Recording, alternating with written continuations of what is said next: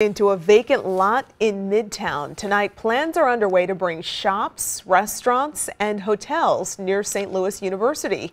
The vacant lot where the project will be is at the corner of Grand and Choteau.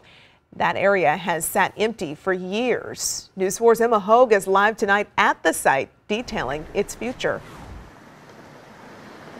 Well, Courtney, right now it is gray and drizzling, which certainly doesn't make this area look any better. This 14-acre lot, as you can see, is entirely empty, but starting spring of next year, that will all change.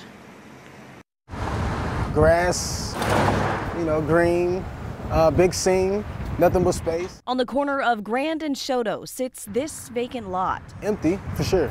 The property across from St. Louis University has been lifeless for years, but soon the 14-acre eyesore could boom with business. I think that would be awesome. Wednesday, the university released these pictures and its plan to bring shops, restaurants, housing, hotels, and office space to the property.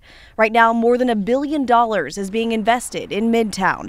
Projects like the Armory and City Foundry already underway. We need more things like that in this area. Latinia Phillips lives a few blocks away and doesn't have a car. She says she's thrilled the upcoming mixed-use development site will be walkable from her home. It would be nice to have a shopping area that's close to the neighborhood. According to SLU representatives, Cullinan Properties will develop the site, hoping to bring people and St. Louis pride to the dead space. But adjacent to a busy intersection, some say they're concerned with an increase in traffic. If you're trying to put like 6 buildings right here in this little spot, it's not going to work.